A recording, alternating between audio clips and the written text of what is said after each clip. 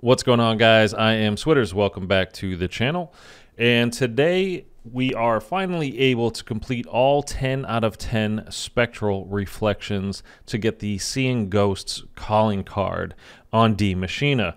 Up until today, you've only been able to get 5 out of 10.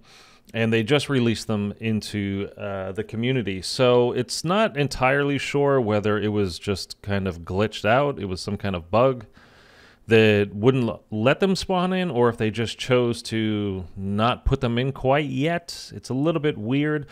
Obviously, you don't need to do these 5 spectral reflections in order to do the Easter egg, or else obviously we wouldn't have been able to do it up until now, but of course we can.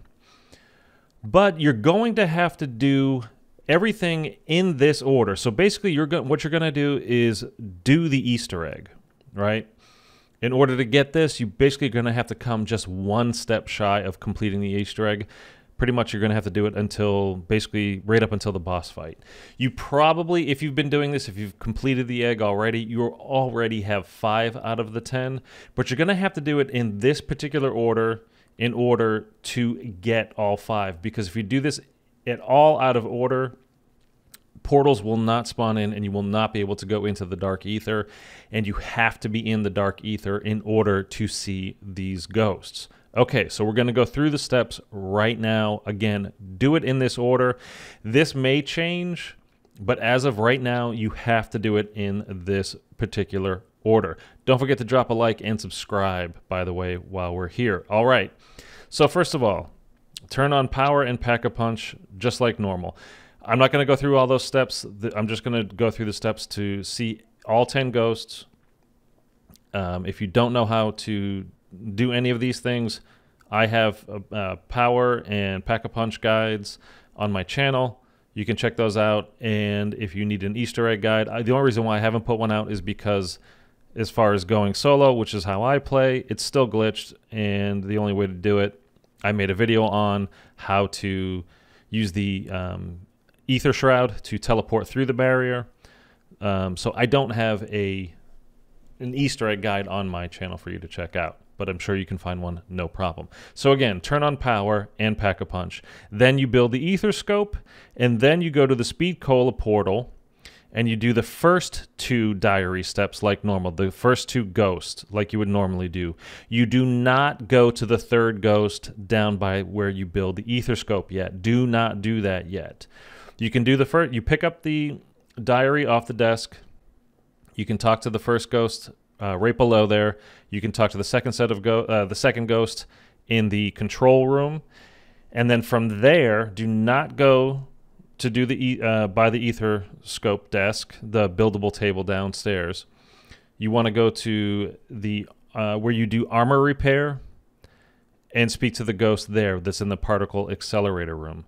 You can speak to that ghost right there. If you do these quick, you can get more than one knocked out per round, per visit to the Dark Ether.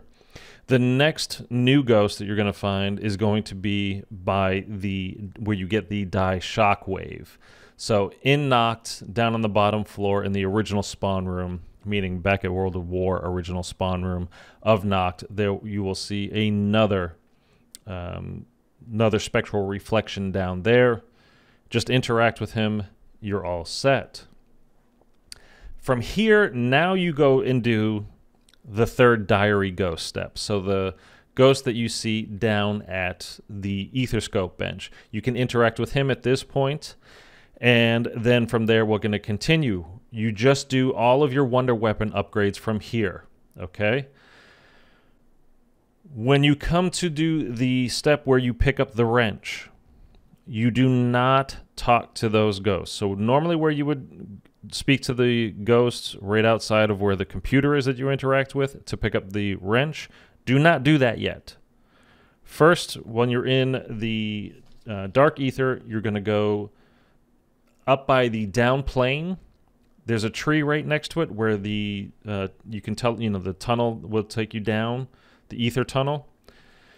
Go around the backside of that, and there will be 2 more ghosts that you can interact with there. After you go speak to those ghosts, then you can go back and speak to the ghost with the wrench. Then you pick up the wrench, go out to the tank, bang on it 3 times, shoot the guy that pops up, throw a grenade at the door on top of the tank, pick up the part, bring it back down to the speed cola room, and put it in cabinet on the wall. From there, you're going to go to the knocked portal, and you go to the pond area for the next ghost. Okay, it's over by where the far end over by the tunnel entrance. Interact with the ghosts there, and from there, when they start talking, you can head down into the control room, which is where you get the challenges that you can complete. Head down into the control room. There'll be another set of ghosts there. You can interact with them. And then the very last ghost that you need to talk to is in Knocked, where you speak to Orloff down in the bedroom part of Knocked. So, again, these 5, the original 5, I'm sure you already know about. Just in case you didn't, here they are.